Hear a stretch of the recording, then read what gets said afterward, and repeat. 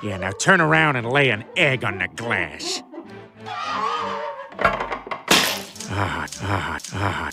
Yeah. 话说当年，格里芬一家在一次家庭聚会后，前台服务员送给皮特一根牙签剔牙。皮特本来不打算要的，但是听到是免费的之后，立马就拿过来往嘴里塞，准备表演一个深喉特技。要不是路易斯出声阻止，那皮特的头七都已经过完了。皮特作为全剧的智商下水道，他的智商不是一般人能比拟的。一根牙签能让他异常兴奋，并表示从现在开始他就离不开牙签了，不管去哪里，嘴里都要一直叼着牙签。皮特确实也是说到做到，不管干什么，不管去哪，嘴里一直叼着牙签。不过俗话说得好，人倒霉起来，喝凉水都塞牙缝。路易斯实在受不了皮特的那个鸟样，让他立刻把那根已经发臭的牙签扔掉。但皮特很显然不想听老婆的话，甚至还想秀一下最近练成的绝技。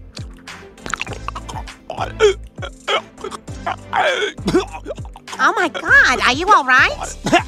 No, I swallowed it. 失去了心爱的牙签，着实让皮特有点心痛，好像刚才吞的不是牙签，而是自己的另一根牙签似的。路易斯表示：“你再去要一根不就行了吗？这有啥好痛苦的？”于是皮特夫妇再次回到那个餐厅，正巧看到前台给客人提供免费牙签。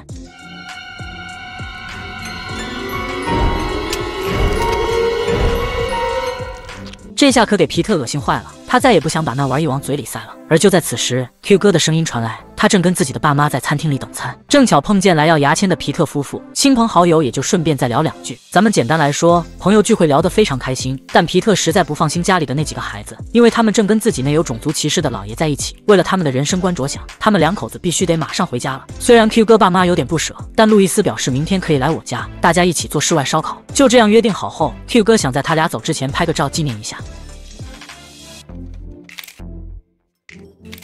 Perfect. 这人虽然走了，但 Q 哥还是有点恋恋不舍。Q 哥爸妈也察觉到了儿子的心思，问他是不是喜欢路易斯。Q 哥本想否认，可知子莫若父，自己儿子喜欢到处沾花惹草，但在他内心深处还是希望能有路易斯一样的挚爱。Q 哥这下彻底绷不住了，他表示自己不是喜欢路易斯，而是想得到路易斯。他是那么完美，自己已经爱了他很多年了，他从没像爱他一样爱过别的女人。但他是皮特的妻子，皮特是自己最好的朋友，他不能干伤害朋友的事情。咱们再看皮特这边，可能是吃了窜稀套餐的缘故，路易斯一回家就往厕所里跑，皮特也正好查看一下未接讯息，正巧就听到了 Q 哥无意中发送的电话留言。皮特本想找布莱恩开导一下自己，毕竟不怕贼偷就怕贼惦记，更何况他还不想被偷。布莱恩听完录音后觉得皮特有点小题大做，可皮特却不这么觉得。Q 哥以前只是单纯的发浪罢了，但现在他居然动真格的了，这怎么能不防他一手呢？自己必须得给他一点血的教训，让他放弃这个不要脸的想法。然而布莱恩却拦住皮特，让他把留言给删掉，假装自己从来都没有听到过。皮特不应该听到这条留言，如果他动手打了 Q 哥，那他们多年的友情就彻底毁灭了，然后就是让所有人都心痛的结局。他现在最好的办法就是置之不理，你不说，他不提，他们还是好朋友。皮特最终同意了布莱恩的劝说，表示自己绝对不会发火的。可问题是，皮特虽然傻了一点，但他同时也是个男人，他真的能忍得下这口气吗？转天上午，皮特家如约举办烧烤聚会，总体氛围还是挺祥和的。但是当 Q 哥来了之后，皮特的脸色就不太好看了，他恨不得把那个臭不要脸的放炉子上烤了，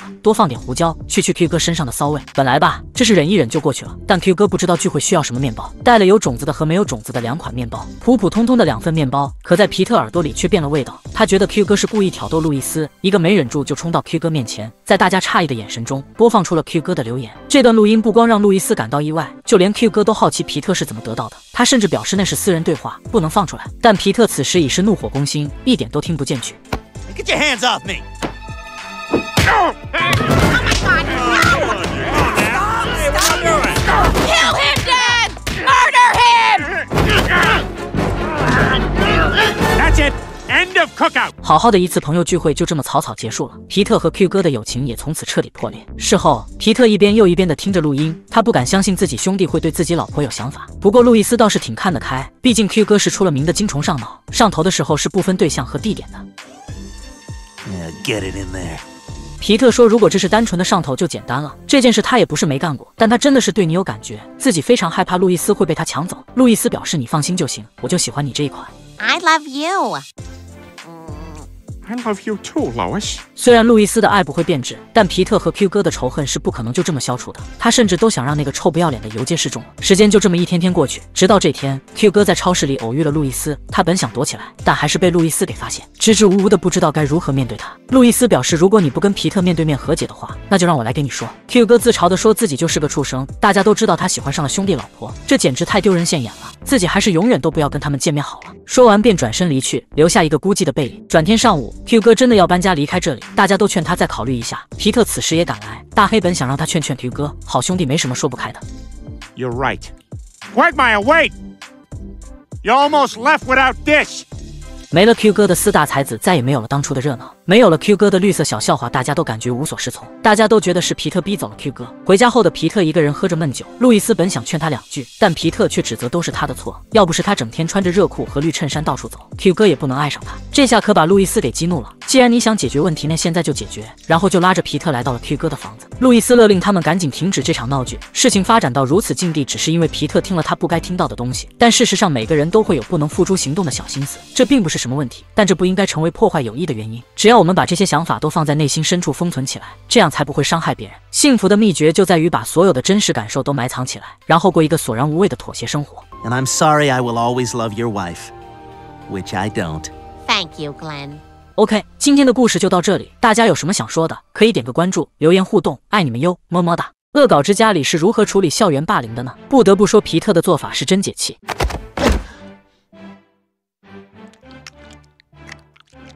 话说当年，梅格一回家就跟路易斯抱怨，谢帕德校长竟然要求每个学生都要写他很帅的5个方面，要是写不出来的话，那就不用来上学了。路易斯当时就有点懵了，校长为啥要这么干呢？梅格猜测他可能是被离婚纠纷弄得有点神志不清，毕竟他可是曾全校广播过妻子带着儿子离家出走的消息。转过天来，一脸颓废的谢帕德校长维持着课间秩序。梅格见状赶紧询问他到底怎么样了。校长满脸惆怅地表示，他老婆不小心拨通了他的电话，然后他就听到了老婆跟保安长达2个小时的人类繁育计划。Why didn't you just hang up? Because I missed the sound of her voice. Oh my god. 鉴于谢帕德校长的精神状态，校董会决定让他进行无限期的带薪休假，计划让副校长接替校长职务。但今天早上他被人发现光着屁股挂在了车里，所以说校董会想找一位家长志愿者来暂替校长职务，直到找出新的校长人选。皮特一听，马上就跃跃欲试，他觉得自己应该可以胜任这项工作。不过梅格好像不是很高兴，他坚决接受不了自己父亲当校长，实在是太丢人了。路易斯见此也是让他趁早放弃这个想法，他也觉得皮特不是当领导者的料。可皮特本人丝毫没这种觉悟，他觉得自己一定可以的。于是乎，为了证明自己不被人小看，他毅然决然地接下代理校长的工作。Check him out. Check him out. My name is Peter. Check. That ain't no lie. Check. I go pop, pop, fizz, fizz. Oh, how sweet it is. Check. 转天上午，梅格还是不相信皮特竟然做出那种事情。可看着穿了正装的皮特，他知道现在后悔已经没啥用了。皮特早就热情高涨了。皮特发表就职演说的当天，他为了表现得更有趣一点，非要进行什么冰桶挑战，立马就赢得了全体学生的欢呼。甚至是为了庆祝自己当上代理校长，他还特意彩排了一次歌舞秀。Our hearts beat to the city streets. We began to feel the fire. We rise like tall buildings as the chemicals they take us higher. The night's young and it's just begun as she puts her hand in mine.争吵声，几个校霸故意把果汁洒到梅格身上，气得皮特上前理论，可校霸却是一副无所谓的表情。皮特一怒之下薅住他的衣服，想一拳把他的牙齿打进菊花里。如果他不把地上的果汁舔干净，那就别怪自己心狠手辣了。What? Are you serious? Yeah, I'm serious. I'm the principal.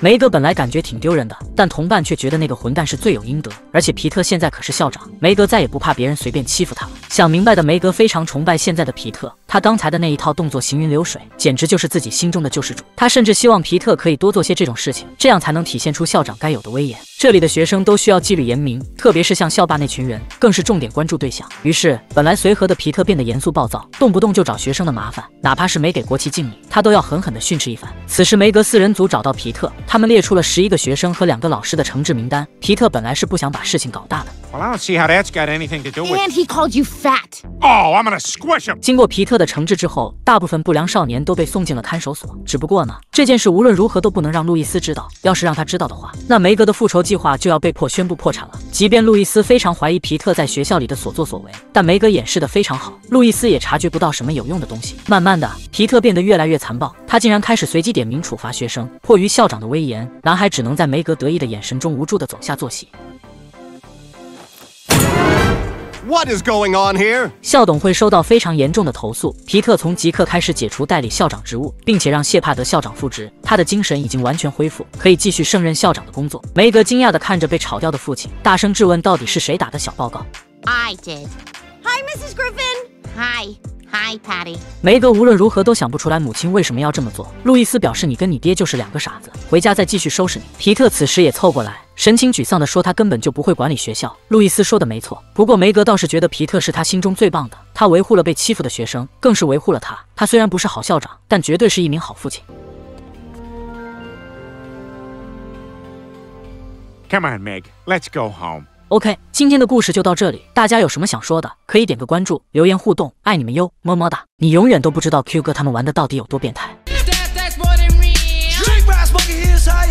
话说当年，大黑点了一份薯条配辣椒酱，皮特对这种奇葩组合表示了强烈的怀疑。大黑说蘸辣椒酱可比番茄酱好吃多了，你要不信的话可以尝一尝。皮特也是真实在，直接挤了一点就放进嘴里，当时就给他辣得脸红脖子粗的。眼见皮特出丑 ，Q 哥表示如果你能喝下去一小杯辣椒酱的话，那就给你10美元。皮特本来是不想答应的，但架不住乔拱火，张嘴就答应了下来。Q 哥则一脸鄙视地看着他，看他是怎么继续丢人现眼的。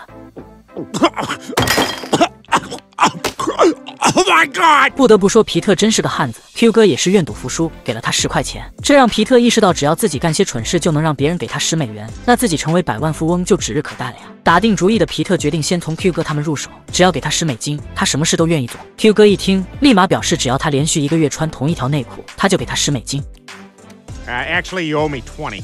Ew, here's 50. Go change your underwear. It won't come off. 慢慢的，皮特的赌注越来越大，甚至连互换腰椎骨这种丧心病狂的要求都能答应。不过好消息是我们终于看到完整版的乔警官了。其实就皮特那个智商而言，上述发生的事情还只是小儿科。要说最扯淡的，那还是大黑的赌注。他想看看皮特到底能喝多少消防栓里的水。本来就智商不高的皮特，再加上喝得迷迷糊糊的，想都没想就撅着屁股对准了消防栓。他本来想多坚持一会儿，但是 Don't make light of that.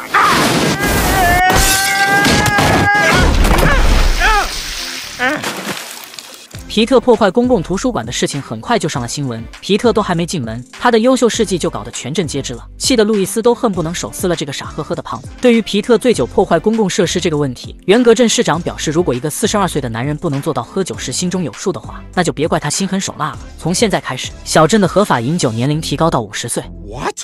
I can't drink anymore?What am I gonna do? 自从新的饮酒法令颁布后，确实给市民带来了不少的麻烦，搞得人们怨声载道。特别是对于皮特他们来说，他们几个人都是40多岁的年纪，根本达不到饮酒的标准。皮特本想带 Q 哥他们潜入自己工作的啤酒厂搞一点原酿喝，但门卫一眼就认出了皮特，偷酒就此作废。不过这也难不倒皮特，他请求乔把他们几个人抓进监狱里，只有这样才能喝到犯人们私自酿制的马桶葡萄酒。此时正巧碰见一个开放式马桶，二话不说，皮特拿起杯子就舀了一杯子灌进嘴里，开始细细品味这难得的佳酿。只不过 Hey, Joe here. Peter's lying. He drank pee-pee. 尝试了这么多种办法，他们愣是一点酒都没喝到。不过乔此时发现了正在喝酒的布莱恩，他们非常好奇为什么布莱恩能喝酒，明明都活不到50岁。布莱恩表示自己如果按照人类年龄来算的话，其实已经56岁了。这句话当时就给了乔灵感，他们虽然搞不到酒，但是可以让布莱恩替他们买呀。皮特的猪脑子此时也终于反应了过来，接下来的生活应该不会太无聊了。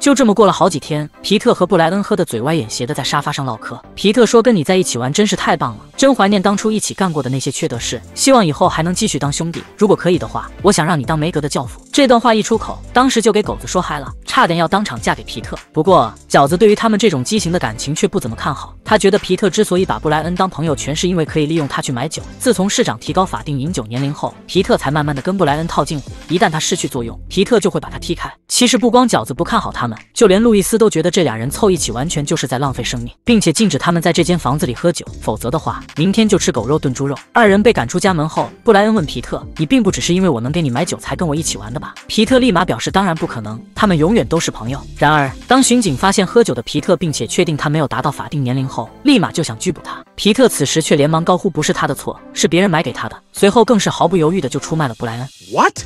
You get home, son. You're lucky I'm letting you off with a warning. But you're coming with me. You gotta be kidding! 布莱恩被判义务劳动1周，他嘴里嘟嘟囔囔的全都是对皮特的诅咒。可就算这样，皮特还是像没事人似的，让布莱恩去给他买酒喝。可是当布莱恩表示拒绝并斥责皮特忘恩负义后，皮特却不乐意了，不光不羞愧，甚至还嘲讽布莱恩，只不过好像把脑子喝坏了，连警长都敢嘲讽。皮特说他早就看够了布莱恩表现得像个受害者似的，要不是因为狗子同意给不到年龄的他们买酒，就不会有后续这些事情。 You're not old enough? You're a man in his 40s. This whole law is ridiculous. 他们这时才终于明白，罪魁祸首就是那条傻呵呵的法令。如果不是因为他，他们也不会吵架。他们必须想办法让市长撤销那条法令，否则后续还会有更多的麻烦。于是，在当天晚上，皮特带着布莱恩来到市长家门前。皮特气势汹汹，让市长赶紧取消饮酒法令，否则就别怪他不客气了。就在此时，市长夫人闻声走出屋门。布莱恩突然发现他手里正端着一杯红葡萄酒，可他并没有到规定饮酒年龄。市长夫人在知法犯法。 No, Peter, don't you see? Carol's underage too. The mayor just broke his own law. 眼见自己的把柄被人抓到，市长只能遗憾地表示他会撤销饮酒法令，不过得让布莱恩把刚才拍的照片发给他，他们两口子省得去拍合照了。事后，皮特说他最开始确实只是想让布莱恩帮他买酒，但随着时间的推移，他回忆起了以前那些快心快乐的生活。虽然这么多年过去，他已经把狗子的存在当作理所当然，但他还是要说 But you're still my best friend, even if I don't always act like it. I enjoyed hanging out with you too. Thanks, Peter. OK， 今天的故事就到这里，大家有什么想说的，可以点个关注，留言互动，爱你们哟，么么哒。Oh my God! Holy crap! He's out of control! Doesn't look real!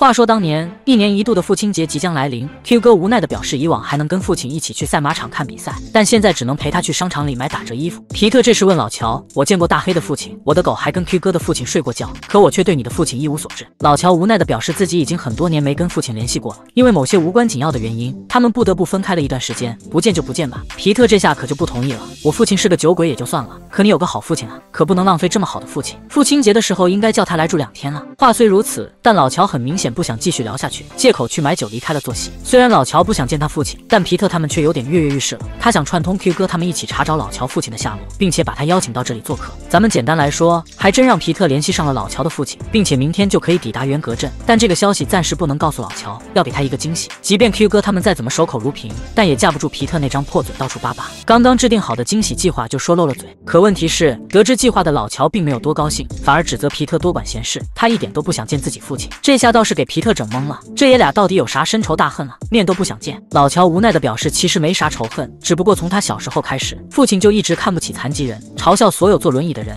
甚至还给人家取各种难听的外号。而且他并没有告诉父亲自己残疾的事情，他害怕父亲那种嘲笑的目光。I never told him. 即便老乔再怎么害怕见父亲，但他父亲明天就要到了，想退货肯定是来不及了。不过话都说到这份上了，再让老乔痛苦一次也有点不太地道。现在关键问题是如何才能让乔爸看不出老乔是残疾人。为了能让老乔顺利糊弄过去，他们竟然把老乔绑在了马的头上，只要再把马的后半部分用窗帘挡住，那老乔就很像一个正常的人了。如果想让老乔走2步的话，那就只需要这样做就行。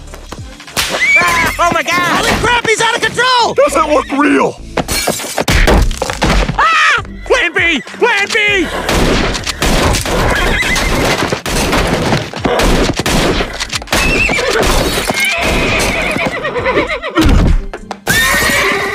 很显然，这个方法并不是特别好用。就当老乔陷入苦恼时，皮特又有了一个新的办法。他可以装扮成老乔的样子去骗乔爸，反正父子也好几年没见了，他也不一定能分清楚哪个才是他儿子。这个办法虽然听上去很扯淡，但是当皮特把衣服穿上后，但就身材而言，确实跟老乔差不了多少，只要再调整一下声音就可以了。God, I hate being stuck in this chair. No, Peter, that fights it. 转眼到了第2天，乔爸准时到家。虽然皮特表现得有点紧张，但乔爸还真没看出来这是假儿子，只是觉得儿子比以前胖多了。这边父子相认，气氛融洽，而老乔那边就显得比较尴尬了。他被克里斯他们架着往车上推，正巧就被乔爸看到。而正如老乔说的那样，乔爸不光不同情，甚至还嘲笑他们像一群呆子，看起来非常可笑。时间就这么一天天过去，皮特带回来一好一坏2个消息。好消息是乔爸没有任何怀疑，他们在一起玩得很开心。老乔也赶紧表示，只要再拖几个小时，等父亲明天走了，他就可以回自己家了。但皮特紧接着又说了一个坏消息，乔爸不打算走了，因为皮特邀请他搬过来跟自己和邦尼一起住。突如其来的变故让老乔有些愤怒，就连路易斯都觉得这也太扯淡了，你跟邦尼过，我他妈的跟谁过呀？但面对老乔歇斯底里的控诉，皮特却相当淡定地说，你现在就可以去跟乔爸说清真相，告诉他他的儿子是个坐轮椅的残疾人，没人拦着你。随后也不管老乔的抗议，相当高兴地转身离开。去享受欢乐的父子时光。不管咋说吧，乔爸确实挺喜欢这个儿子的。而就当父子俩准备出门打棒球时，却看到了出门扔垃圾的老乔。看着他笨手笨脚的样子，乔爸吐槽说这种人就应该待在家里，不要出来丢人现眼，并且还让皮特把乔赶回家，别恶心自己。然而面对皮特的咄咄逼人，老乔再也忍受不了了，他愤怒地表示这一切都结束了。两人越说越上火，随后便打了起来。How do you like that? You're getting your ass kicked by a cripple! A helpless spaghetti-legged cripple! 乔爸看着挨揍的儿子，本想鼓励两句，千万不要输给坐轮椅的，但老乔却说你儿子就是坐轮椅的人，我才是你真正的儿子。自从他执行任务中枪瘫痪后，就一直不敢联系父亲，生怕父亲会讨厌自己。他不明白父亲为什么对残疾人有那么大的偏见。乔爸表示他不是看不起残疾人，而是不敢想象这件事发生到自己家人身上会是什么痛苦的场面。他内心非常害怕如果真的发生这种事，他该如何面对生活和家人。 Well, Dad, I can tell you from experience, it's only when your worst fears come true that you get to find out how strong you really are. Then I guess I've got some learning to do. I love you, son. I love you too, Dad. OK， 今天的故事就到这里，大家有什么想说的，可以点个关注，留言互动，爱你们哟，么么哒！简直难以置信，居然有人为了嫁给皮特而要干掉路易斯，这都是什么奇怪的品味啊！话说当年，路易斯为了给饺子转校，可谓是操碎了心，不光是因为教学质量不行，主要是因为学校竟然给孩子们喂狗奶，所以他就不想让饺子继续待在那里，而是想让他去隔壁的高级私立幼儿园。虽然学费有点高，可那里毕竟是附近最好的幼儿园了。于是，在当天下午，路易斯去邮局投递入学申请，正好就碰见在这里上班的大黑。路易斯在闲聊中提到了学校高昂的学费，大黑表示，如果你想找工作的话，可以来邮局试试，最近正好在招人。 Really? Oh, wow, that'd be great. 转天上午，路易斯正式入职元格镇邮局。大黑先带他熟悉了一下周围的同事以及他需要负责的工作，甚至是他们邮递员最讨厌的东西——亚马逊的送货无人机。大黑都恨不得把螺旋桨扇叶塞进他的散热口里。路易斯很快就进入了自己的工作岗位，只不过这第一个业务就让他感觉有点费解，因为这上面连邮编都不写，甚至连邮票都没有，只不过是一张儿童贴纸。大黑相当嫌弃地表示，他一般会拿走贴纸，如果撕不下来的话，就放进废弃信框里。因为各种各样的原因，有很多无法寄出的信件，有的忘记写收件地址，有的忘记写邮编，总而言之，他们都会被扔到这个框里。路易斯作为少数心地善良的角色，他觉得还是应该想办法把信寄出去好一点。大黑虽然劝他不要多管闲事，但看在路易斯崇高的敬业精神上，他还是挺佩服的。路易斯本以为这些信写的都是废话，但其中有一封信却引起了他的注意。 What the hell? This is from Peter. 这封信竟然是皮特在他们结婚前1周寄给一个陌生女人的。感觉事情不对的路易斯偷摸把信装进了口袋。事后，他找到邦尼，希望他可以开导一下自己。虽然他和皮特已经结婚20年了，但现在碰见这封信，他心里还是不太好受。邦尼淡定地说：“把信寄出去不就行了吗？你可以亲眼看看这个格雷琴到底是谁。” Bonnie, that's a great idea.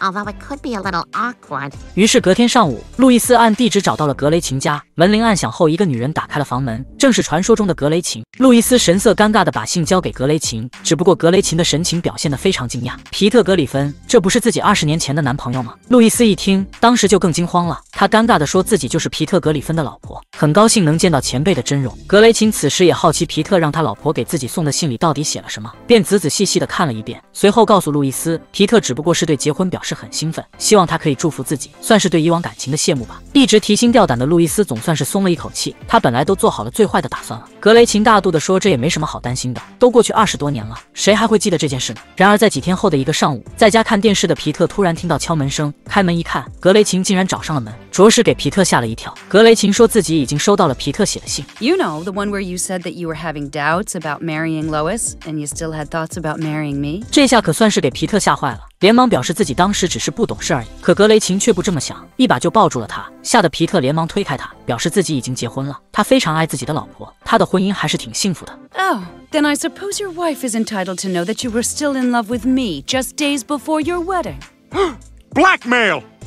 Thank you, Cleveland. 其实，在20年前，皮特确实对于婚姻心存疑虑，谁年轻不会这样呢？可现在他知道娶了路易斯是多么正确的选择。眼见心上人都这么说了，格雷琴也只能表示就此作罢。他其实也早就忘了皮特，要不是那封迟到的信，他都记不起来以前的皮特是多么风趣贴心了。不过在他离开之前，希望皮特可以陪他去找一点乐子。他正好2张雷拉蒙泰奇的音乐会门票。虽然皮特不是太情愿陪别的女人去音乐会，但架不住格雷琴的哀求，再加上他再三保证从此以后再也不打扰他的生活，皮特这才勉强同意了他的请求。可皮特即便伪装的再好，但他心里还是觉得挺对不起路易斯的。但看着皮特这副专情的样子，格雷琴却愈发的喜欢眼前这个胖男人了。That's my Peter. That's my Peter. 于是他趁路易斯独自在邮局值班的时机，悄然出现在他身后。与此同时，皮特收到格雷琴的短信，他说自己已经在处理二人之间的感情障碍了，他们很快就能在一起了。皮特本来都没看懂到底是啥意思，不过在梅格的解读下，他这才明白格雷琴想要干掉路易斯。Thank you. 皮特着急忙慌地赶到邮局，正巧碰见对峙的二人。已经被爱情冲昏头脑的格雷琴当即就掏出手枪对准了路易斯。路易斯到现在也才知道皮特当年到底给格雷琴写了什么东西。皮特见状赶紧表示忠心，他确实在婚前心存疑虑，毕竟他的家人都讨厌自己，他觉得配不上路易斯这种千金大小姐，他们当时都还年轻，他害怕结婚后的悲惨生活。可路易斯表示自己当时在热恋中，他从来都没考虑过这些事情。皮特深情地说自己一直都处在热恋中，即便到现在也是如此，他每一天都在感谢上帝让自己选择了路易斯，这是他这辈子做过的最好的决定。格雷琴完全没必要把事情搞成这样，自己是不会喜欢他的。但路易斯此时却愤怒地表示他再也不爱皮特了，竟然敢背叛自己，他们的感情结束了。然而事实真的如此吗？格雷琴刚抱住皮特，然后就 Hey, Gretchen. Get away from my husband. 其实路易斯压根儿就没有生皮特的气，他也不在乎那封信写的到底是什么，因为他也曾对这段婚姻表示过疑虑，就在婚礼上哭得稀里哗啦的时候。不过现在看来，疑虑什么的根本就不存在，皮特就是自己的真命天子。I love you, Lois. Oh, Peter. OK， 今天的故事就到这里，大家有什么想说的，可以点个关注，留言互动，爱你们哟，么么哒！你永远都想象不到布莱恩的包容性到底有多强。I'm gaining on you, Brian. Meg, slow down. You're coming way too fast. Ew, Brian, what happened? I don't know. 话说当年格里芬一家来水上乐园游玩，克里斯偶遇了一名神色窘迫的美女，见状赶紧过去询问有没有需要帮助的。美女说刚才玩水滑梯的时候内衣不小心掉了，她看到克里斯塞到自己内裤里面去了。克里斯听闻连忙脱下内裤，让美女把自己的内衣拿回去。美女说自己名叫伊莎贝拉，非常高兴能认识克里斯这么善良正直的人，不过现在她得赶紧回阿姨身边了。饺子说那个小妞应该是对你挺有感觉的，你应该把她约出来。克里斯本来还担心人家女孩不同意，但在饺子的怂恿下，他还是鼓起勇气找到了伊莎贝拉，上来就表演了一个绝活，只不过看起来像王八翻身似的。虽然克里斯看着像个智障，但人家那叫真诚。面对克里斯的邀请，伊莎贝拉其实是挺开心的，但问题是，她怕克里斯接受不了她的过往，因为她都有孩子了，而且还是2个孩子的妈妈。 So we got any teeth coming in? Oh, I think I feel something. Please don't do that. 说来也是赶巧了，伊莎贝拉的亲戚就是一直在打扫卫生的艾拉阿姨。克里斯表示他并不在乎伊莎贝拉有没有孩子，他还是想邀请她一起出去玩。眼瞅着话都说到这份上了，伊莎贝拉也是大方的把电话留给了克里斯。你别看克里斯呆呆傻傻的，但人家就是能讨女性的欢心，特别是有了孩子的女人。只不过路易斯倒是对于这个妈妈女朋友多少有点意见，倒不是因为年龄问题，反正克里斯恋老癖不是一般的重，主要是因为都有孩子的人了，那他肯定参与很多次人类繁育计划了，说不定连菊花之路都已经开辟了。克里斯对此丝毫不关心，任凭路易斯如何劝说都无济于事。此时敲门声响起，伊莎贝拉竟然带着儿子上门找克里斯。路易斯见状也只能是客气2句，放任克里斯交朋友，即便他再怎么不情愿。布莱恩倒是看得挺明白的，既然克里斯喜欢伊莎贝拉，而伊莎贝拉也喜欢克里斯，那就没什么不好的，哪怕是有孩子，这也都不是啥大问题。时间很快来到晚上，克里斯被敲窗户声吵醒。 Go away, Mr. Herbert.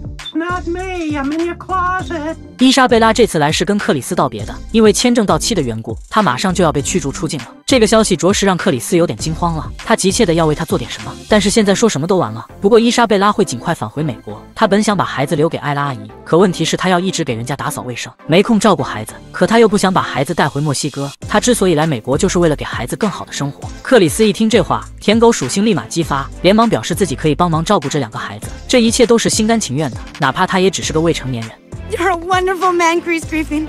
Thank you, gracias.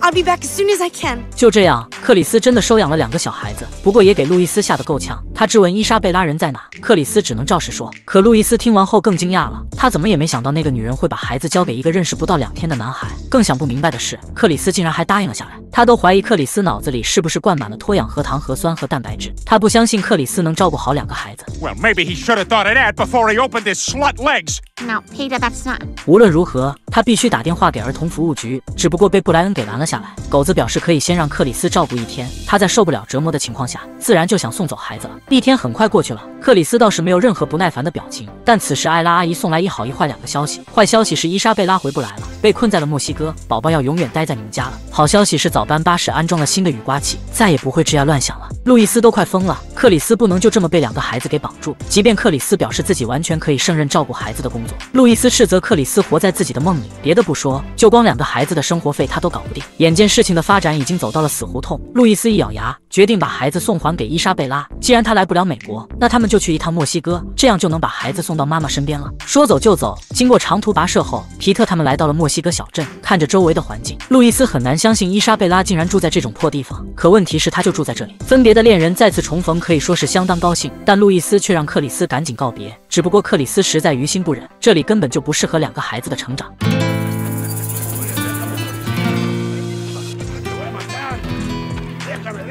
路易斯毕竟也是3个孩子的母亲，她的良心不允许她把孩子扔在这种地方，所以说他们必须偷偷带伊莎贝拉一家回美国。这个计划虽然听上去挺扯淡，而且伊莎贝拉也不太看好，但方法总比困难多。实在不行可以去找 Q 哥，他手上可能有私人飞机，而且他还欠皮特一个人情没有还呢。Q 哥很快就驾机来到小镇，可就当一行人准备启程时，边境巡逻队追了过来，在打了皮特一顿之后，相当麻利的就把飞机给抢走了，甚至连皮特的汽车都没留下。一行人只能徒步在荒漠穿行，期间还遇到了饿狼突袭。关键时刻克里斯站了出来，经过跟饿狼一阵搏斗后，终于赶走了他们。但克里斯同时也受了不小的伤，这件事着实让路易斯有点无地自容了。他们一群成年人还不如一个16岁的孩子，还真是有够讽刺的。时间很快就到了晚上，一行人围着火堆，对于能不能活着回到美国都表现出了迷茫。但是 Time for clean getaway. 他们终于平安回到了元格镇，中途还抽空去主题公园玩了2天。经过这件事，路易斯终于意识到了自己的错误。他之前不相信克里斯可以照顾好孩子的想法是不对的，毕竟克里斯为了孩子可以连生命都不顾，没有什么比这更有责任心了。正是因为他关心他们，而他们也关心他，从此以后，他再也不反对他们在一起了。I love you, Mom. I love you too, sweetheart. 故事的最后，克里斯还是放弃了这份爱情，因为他还太年轻，没法承担这份责任。相忘于江湖才是他们最好的结局。OK， 今天的故事就到这里，大家有什么想说的，可以点个关注，留言互动，爱你们哟，么么哒。